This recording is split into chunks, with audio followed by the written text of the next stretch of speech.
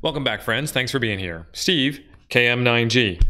And I was going over some things, and I thought to myself, this Arduino Uno has a built-in serial port. And I wonder if we can take apart the Baofeng programming cable that we made in a GitHub repository that I will link in the description below, and we've used in a couple of videos in the past, and program our Baofeng with our Arduino Uno. Stick around, let's see if we can do it. Oh, and this thing right here really helps out. Thank you.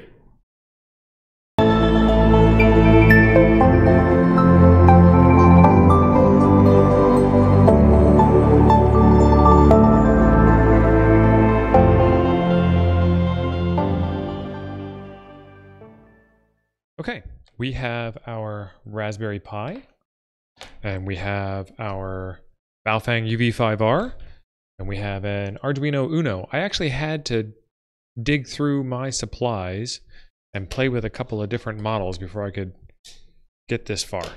So I have this Arduino Uno that did not work. This is a generic knockoff. And I actually went through all the trouble to solder in pin headers thinking that it was just a loose connection or something. That wasn't it. This generic one does not work. I have this one, which is a slightly less generic, slightly more generic. I don't know. This one actually even has writing on it that it is a Mega 2560 Pro Mini.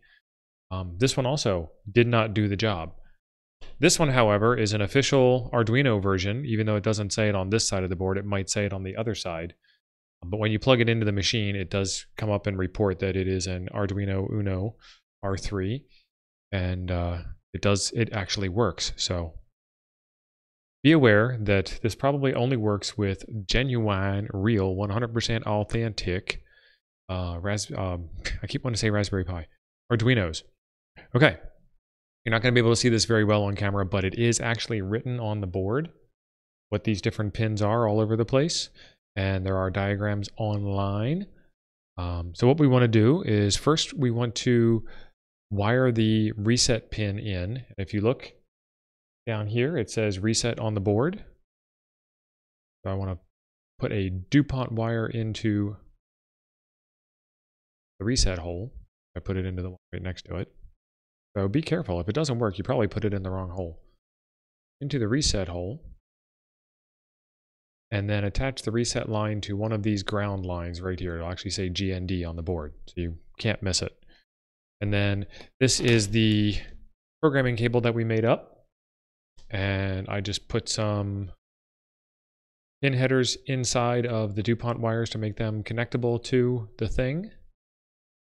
And red is my received line. You want to plug that into the TX line, or pin 1 on the Arduino. And then yellow is my transmit line from my Baofeng, and I want to plug that into the receive line, creating a little bit of a crossover there. And then black is my ground, and there's another ground line right over here. So we'll plug that into ground, and then we'll plug that into the Raspberry Pi. So now I've got the Raspberry Pi plugged into the Arduino, and the Arduino plugged into the Baofeng. And I've got the reset line held low. This would be the same thing as if you just sat there and held that reset button by hand. But that's going to be a little bit of a pain. So we'll move that out of the way. On the Baofeng, as always, you want to make sure that these connections are firmly plugged in. And you want to turn it on and move to a empty channel. And we'll switch over to screen capture mode. Okay. On our Raspberry Pi, this is the Raspberry Pi that we set up in the previous video, to the not start menu, accessory, chirp. Go download. We will have this ACM0 AMA port is the 3.3 volt TTL port that's built into the Raspberry Pi. That will not work unless you get a voltage divider.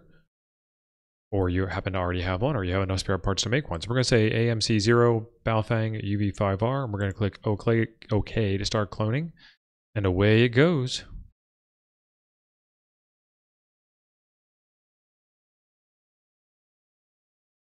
If we look back at our Arduino, you can see the little lights dancing, blinking, doing their things. And there it is. Everything has been imported. Radio, upload to radio, CM0, Baofeng UV5R, and she's uploading.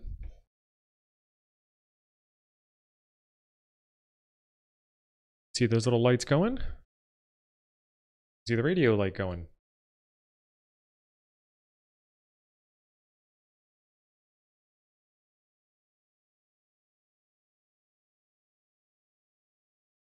There we go. That was pretty painless. All right, UV5R, snap circuits, Arduino. That was the one that worked.